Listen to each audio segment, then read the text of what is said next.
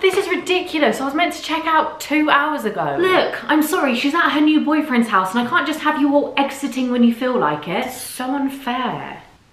Okay, listen, I can let 1 or 2 of you out if you're silent. You're silent? I promise I won't fester. Okay, you can go. I'm silent too. Really? Yeah, I'll be quiet like a mouse. You'll be quiet like a mouse. Quiet like a mouse. Okay, go. You've got to get me out of here. I said silent, not loud and proud. Can you please silence your grumbles? They'll be able to hear you outside. I have got to get out of here. Hang on, she's heading to the bathroom. Genius, she's pulled out the old butt muffler. Oh, thank God for that. I'm ready to check out.